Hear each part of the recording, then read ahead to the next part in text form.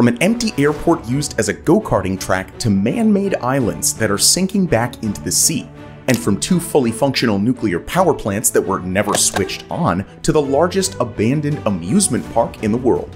This is part 4 of our Most Useless Megaprojects series, and believe it or not, it's the craziest one so far. Let's start with number 7, the Mirabel Airport. Imagine an airport with enough space to accommodate 50 million passengers per year. That's what the massive Mirabel Airport in Montreal, Canada is capable of. In other words, the entire Canadian population could fly out from Mirabel in a single year, and there'd still be room to spare. But despite all of that, not a single passenger has flown from Mirabel since 2004. To understand how this happened, we need to jump all the way back to the 1970s. In those days, Montreal was the gateway to Canada. Anyone flying into the country from Europe would land at an airport called Dorval. And as Canada became more and more popular, the number of trips to this airport increased every year. Eventually, the Canadian government started to worry that it couldn't keep up with all the extra passengers. They needed a new airport. They needed a bigger airport. And that's why they decided to build Mirabel, a colossal project that could replace Dorval as the country's international hub. This ambitious project took 5 years to build and cost a grand total of 500 million Canadian dollars. That's a couple billion in today's money. It opened at the end of 1975 and was met with a wave of excitement. In terms of area, it was literally the largest airport on the planet. But there was one minor problem. The Mirabel Airport had terrible transport links, which meant it was a massive pain to get to. A high-speed rail was meant to be built between Mirabel and Montreal, but that project collapsed when the government ran out of funding. In the end, the only way to get to Mirabel was via shuttle bus. These buses were slow and unreliable, and as you can probably imagine, the passengers weren't impressed. So they started to fly to Toronto instead, where the airport had much better transportation links. Toronto quickly became the new gateway to Canada, and Mirabel was left behind, with the airlines canceling their flights to the giant airport. It was too badly connected to even be worth anybody's time. Nowadays, Mirabel still doesn't have any passenger flights. It's only really used for cargo flights and to host a couple of motorsport venues, like an amateur go-karting track. It's better than nothing, and it does mean that this airport isn't completely useless, unlike the next mega project on this list. Number 6. Wonderland, Eurasia. In 2019, an amusement park opened its gates to visitors, not just any amusement park. This Turkish project was the biggest amusement park in the whole of Europe, with $800 million worth of rides, restaurants, and giant fiberglass dinosaurs. Yes, dinosaurs. Wonderland Eurasia, as this park was called, had 17 roller coasters. Only 2 other parks in the entire world, Canada's Wonderland and Six Flags Magic Mountain, had more. Not to mention the second biggest fountain in the world, which could fire water more than 100 meters into the air. Wonderland Eurasia was something to get excited about. At least, that's what the developers thought. Turkish authorities expected the park to attract approximately 5 million visitors per year, but the park was nowhere near as popular as that. The rides turned out to be pretty low quality, and a few of them even had to be closed. Visitors started leaving bad reviews and weren't interested in going again. The park started losing money, as the upkeep cost of the giant project was miles higher than the ticket sales. In the end, the entire place was abandoned, less than a year after it opened its gates to visitors. Now, the park looks like an apocalyptic wasteland, the rides torn apart by weather, vandals, and thieves. In 2022, locals voted that Wonderland Eurasia should be turned into a green space, like a woodland or a park. Anyways, let's continue with number 5, Echo Atlantic. This next mega project on the list is an entire city, Echo Atlantic, in Nigeria. Not just any city either. See that land it's built on? It's completely artificial. For millions of years, the Atlantic Ocean has been eating away at the coast of Nigeria, slowly washing away the beaches. In 2003, the Nigerian government decided to fight back by reclaiming some of that sand from the ocean and using it to build a new, completely artificial peninsula. Echo Atlantic would be built on top, a luxury city with towering skyscrapers and enough homes for almost 250,000 people. It's the opposite of Atlantis. Instead of a city sinking into the Atlantic Ocean, this one would rise from the waves. Pretty cool. Over the last few years, the Nigerian government managed the hard part. There's now a sandy peninsula sitting in place, protected from the sea by an impressive seawall that people like to call the Great Wall of Lagos. This seawall makes sure that the peninsula won't get washed away, even at the hands of storms. Overall, this is quite an impressive achievement. But having said that, building these artificial islands is also very controversial. By blocking the natural flow of the ocean, the landmass has disturbed many local species, and it's affected humans too. In 2012, the Atlantic Ocean swelled up the beach of a nearby island, killing several people. It's hard to know exactly what caused this, but experts have linked it to Echo Atlantic's disruption of local currents. As well as all this, the construction of the city on top of the landmass hasn't gone well at all. Right now, the peninsula is virtually empty, apart from the odd little cluster of residential towers that were finished in 2016. Believe it or not, some people have moved in, but their lives must be pretty bizarre. Looking out their window, all they can see is a stretch of sand and dusty roads that trace the outline of non-existent streets. And this was definitely not the plan. The Nigerian government originally wanted this ambitious project to be finished by now. But although it's massively delayed, they haven't given up yet.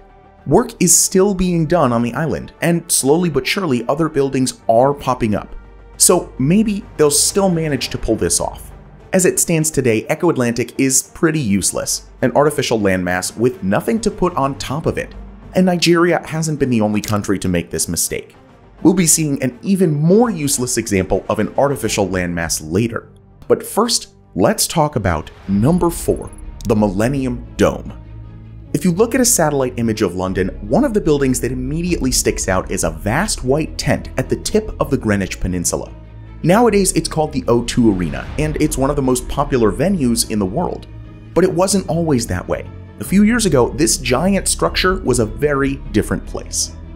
Towards the end of the 1990s, the British government made plans to throw a groundbreaking event called the Millennium Experience, a massive collection of exhibitions and shows that would celebrate the start of the new millennium and run for the duration of one whole year, from New Year's Eve in 1999 to New Year's Eve in 2000. A decision was made to host the event under a giant dome. It would be built on the Greenwich Meridian line, with 12 support towers that were meant to represent the 12 hours in a day, 12 months in a year, and 12 constellations in the sky. These support towers held up a net of steel cables, which in turn held up a canopy of polymer fabric. It was all very impressive, but everyone was wondering the exact same thing. When the year 2000 came to an end and the Millennium Experience was packed away, what would happen to the dome? As it turned out, the British government didn't have an answer. They thought of selling the dome to a local sports team, but they couldn't find anyone suitable. They thought of moving the dome to a different city, but the cost was way too much. The dome just sat there, with maintenance costs of massively £1 million per month. The media began to complain about the massive waste of taxpayers' money. In the end, a private company, Meridian Delta, came forward to buy the structure, but still, nothing really changed. The dome just carried on sitting there. 2002 came around, then 2003, 4, 5, 6. But in 2007, something miraculous happened. The Millennium Dome reopened its doors. It had been transformed into a sports and entertainment venue with bars, restaurants, and a central stage with 20,000 seats. The O2 Arena, as it was officially renamed, has been doing well ever since. In other words, this mega project is no longer useless. Maybe that can give hope to all the others from this series. Number 3, the Bataan Nuclear Power Plant. In 1973, the Philippines decided to build a nuclear power plant. They weren't the only ones. This was a decade before the Chernobyl disaster, and without fully understanding the possible dangers, plenty of countries were experimenting with nuclear energy. The Bataan project was meant to transform the Philippines' economy, and it definitely did that, but not in the way that they wanted. In 1976, construction on the plant began. Although the process was quite slow, for the first few years it seemed to be going well. At least it did until someone had the brilliant idea to run some health and safety checks. Why didn't they run these checks sooner? Who knows, but better late than never. As it turned out, there were more than 4,000 problems with the construction so far, and some of these were pretty major. There was a fault line nearby, which meant that the site was at risk of earthquakes. Again, it's crazy that nobody thought to check this sooner, but we haven't even got to the worst part. There was a volcano right around the corner from the Bataan power plant. Who in their right mind would build a nuclear power plant at the foot of a giant volcano? They should have abandoned the project then and there, but they'd already spent so much money on it, so the government decided to push it forward. Talk about the sunk cost fallacy, am I right? They fixed as many of the 4,000 issues as they could, while the cost of the project skyrocketed. By the time it was finished in 1984, the construction had cost a grand total of $2 billion US. But before they could even turn the power plant on, Chernobyl happened. The world realized how dangerous a faulty nuclear power plant could be, and the government in the Philippines was faced with a difficult decision. Their power plant was finished and ready to go. But was it really worth the risk? Eventually, they decided that turning it on was a bad idea. So finally, $2 billion later, they decided to cancel the project. The government thought about converting Bataan into a different type of power plant, like coal or oil. But as it turned out, it would have cost more money to convert Bataan than it would to build these other power plants from scratch. In the end, the structure was just left to sit there, gathering dust, a completely pointless $2 billion project. It's a lot of money to throw away, especially for a country like the Philippines. They were paying back the debt for 30 years, money that they spent for nothing. But from a health and safety perspective, it was the right decision. Remember that volcano we mentioned? It erupted in 1991. This isn't the only time that a nuclear power plant has been abandoned before getting activated.